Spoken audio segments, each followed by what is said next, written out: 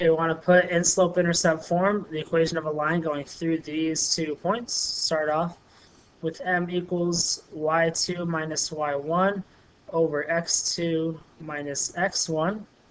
This is x1, y1, x2, y2.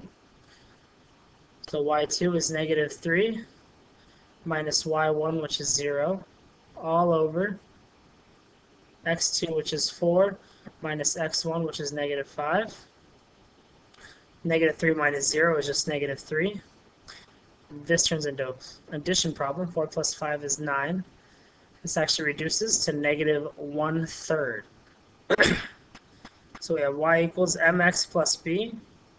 I'm going to use this point because it has a 0. My y value is 0. My m is negative 1 over 3. My x is negative 5 plus b. Negative 1/3 times negative 5 is positive 5 over 3 plus b. Subtract this from both sides. So we have negative 5 over 3 equals b. When we substitute our m and our b back in, our final answer would be negative 1/3 x minus 5 over 3.